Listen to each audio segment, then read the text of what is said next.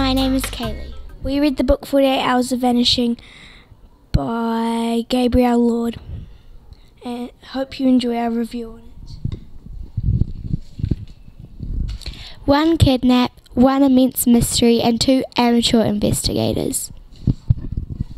The pressure is really on as the clock counts down 48 hours as Jazz and her brilliant nemesis Phoenix uncover and investigate crime scene evidence to try find kidnapped Anika.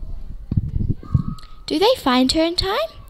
Will it really be a murder case? The characters are Anika, Jazz, and Phoenix. Hey Libby, what was your favourite part?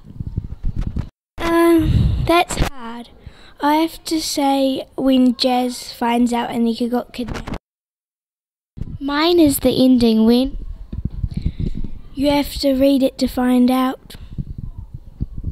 we really enjoyed this book. It was very entertaining and jaw-dropping, so we give it a 9 out of 10.